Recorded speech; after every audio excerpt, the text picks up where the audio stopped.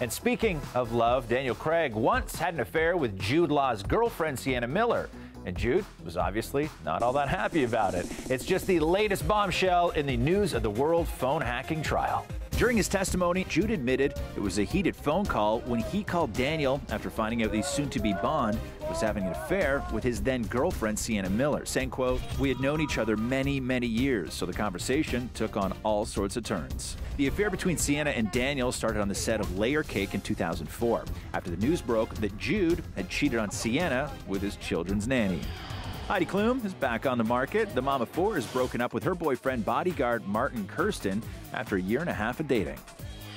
Getting ready to turn 50 in 2014, Courteney Cox is looking gorgeous on the cover of More magazine. The Friends and Cougar Town star opens up about ending her 13-year marriage to David Arquette.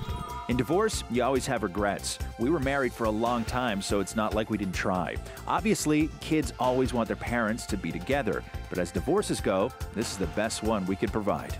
And now that David is getting ready to have a child with his new girlfriend, Courtney wishes nothing but the best for her ex. When you love someone, you want them to be happy, even if it's not with you.